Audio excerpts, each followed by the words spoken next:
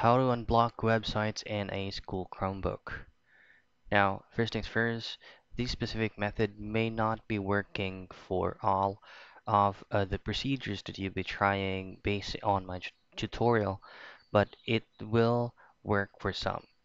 The first things first is access your school Chromebook's browser, and at the top right portion of your browser, just simply tap in the three dots, go directly to settings, and in here, just head over directly to privacy and security and then scroll down to third-party cookies.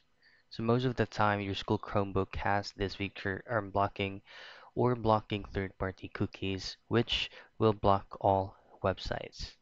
So to unblock them, just simply choose and allow third-party cookies, close the browser or refresh the page, and you can go ahead and just try to run any certain sites that you have in mind. So that's it. It's the very first step that you can do for you to be able to block or unblock websites in school Chromebook.